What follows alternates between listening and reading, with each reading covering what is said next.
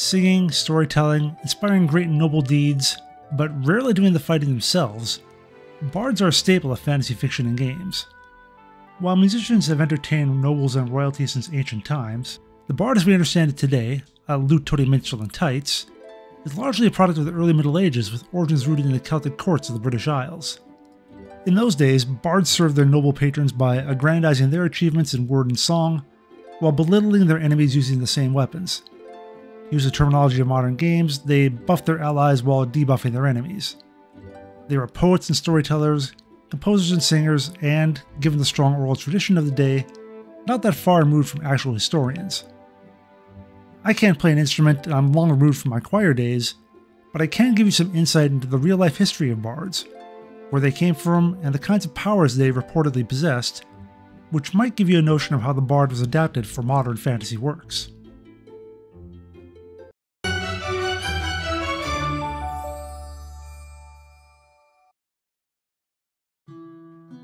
Even though we tend to associate bards with the medieval period, they were not completely unknown even in the time of the Romans. Writing in the 1st century AD, the poet Marcus Annaeus Lucanus made note of bards in Gaul or modern-day France. While the Celts of that region would later be wholly subsumed into the empire, their cousins across the English Channel did a better job of preserving their culture even through centuries of Roman occupation. The British Isles are considered the true birthplace of bards, who, alongside the Druids, filled a vital role in society as inspirational leaders of early Celtic tribes and kingdoms.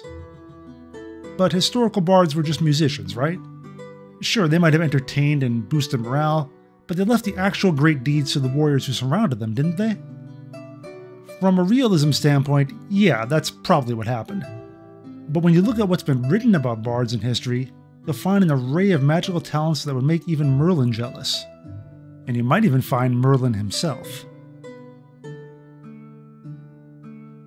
Some of the most famous historical bards whose names we know were from Wales, and lived around the 6th century AD. Probably the most well-known of these early bards was Taliesin. The Book of Taliesin was written over half a millennium after his death and contains several poems purported to be composed by the man himself. These include works praising King Urien of Reged and bemoaning the loss of the king's son Owain, while other tales refer to 2 other kings, Brogwyl Uscathrog and Cunan Garduin of Powys, which would indicate that Taliesin was well regarded enough to be employed by 3 rulers. Little is known of Taliesin outside of his work, but in true bardic fashion, legends have sprung up regarding his life. Some are vaguely plausible, like Taliesin predicting the death of a king or using a wooden shield as a boat to escape pirates. Others grant him magical powers, like being able to shapeshift after accidentally drinking a magical potion brewed by the legendary witch Ceridwen. To hide from a vengeful Ceridwen, Taliesin transformed into various animals, and when that didn't work, made himself into a piece of grain, which Ceridwen ate, eventually somehow giving birth to Taliesin, who was so beautiful she couldn't bring herself to harm him. So yeah, that allegedly happened. But hey, maybe this explains why bards get polymorph as a 4th level spell in Dungeons & Dragons. Or maybe he was just an especially charismatic wizard in general? Dig further down the rabbit hole and you find some sources who claim that Taliesin possessed vast magical powers and was employed not only by historical kings, but by the legendary King Arthur. In other words, Taliesin is sometimes equated with Merlin. Like Taliesin, Aneurin was a Welsh bard active during the 6th century AD. As there was a Book of Taliesin, there's also a Book of Aneurin written several hundred years later. That book contains the epic poem Y Gododin, which eulogizes the brave Brythonic men of the Kingdom of Gododin near the modern border of Scotland and England, and their quest to recapture the stronghold of Cetreth for the Anglo-Saxons. Here's a snippet of that poem. 300 gold-torqued men attacked.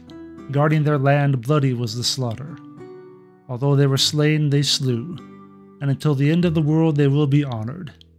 And all of us kinsmen who went together, sad but for one man, none escaped. Pretty inspiring words, I'd say. But did he say there were 300 warriors who set out to defend their homeland and perished in the valiant attempt? Why does that sound familiar? Like Taliesin, Aneurin also has a link to King Arthur.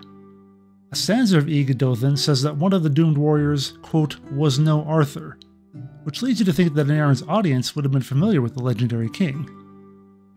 Arthur's historicity is a matter of debate, so maybe this would be like a modern text comparing a real person to Superman, a reference that today's readers would understand, but whose context might be lost over the span of 1,000+ years. Ireland also has a strong bardic tradition, which you can see by looking at all the harp designs representing the country on flags both real and fictional. Not to mention the logo of a particularly well-known brewer that got his start in Dublin in 1759. Back in 1185, on a trip to the island, the Royal Clerk of England, Gerald of Wales, called the Irish truly barbarous in all their habits, but was still impressed by their musical talents.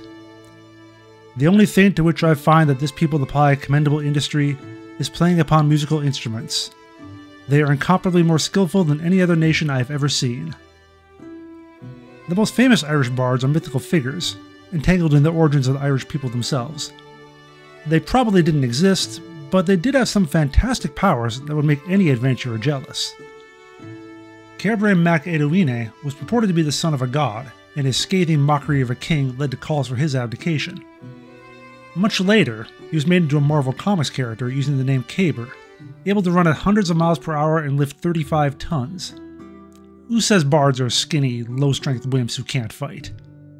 Then there was Cru Dei Rioil, the dwarf son of a god who could put people into a magical sleep with his music, and the Mergen Luingil, who countered a storm raised by hostile druids to allow a friendly landing force to reach shore. There was at least one historical bard from the era, Mongan mac Fiachnai, an Irish prince who died in the early 600s.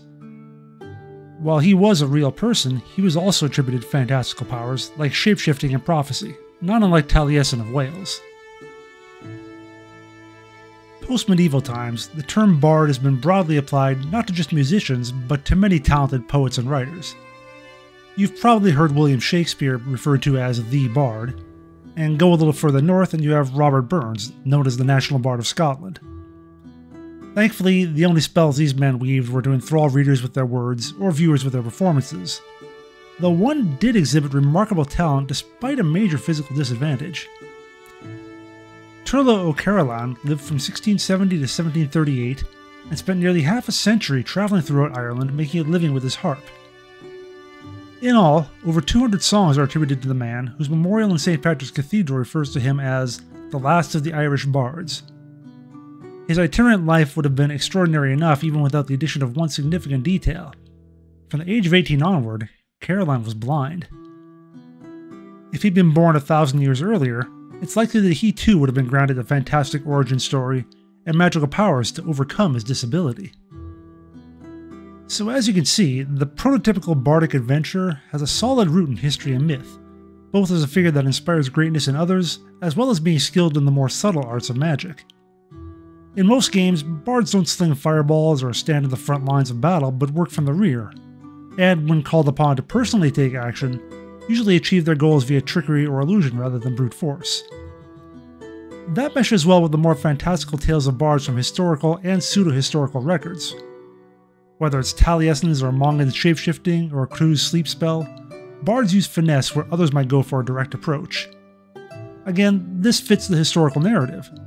A real bard might not have had any true political power, but given their position in court as an entertainer and propagandist, they still could have influenced events indirectly.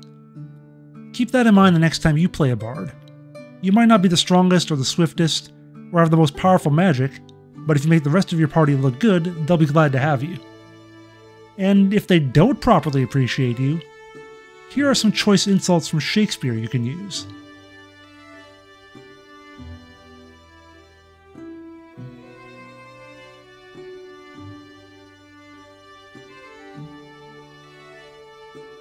Thank you everyone for watching this video. I hope you enjoyed it, and if you did, click those like and subscribe buttons, and leave a comment letting me know what aspect of gaming you'd like me to dig into the real history of.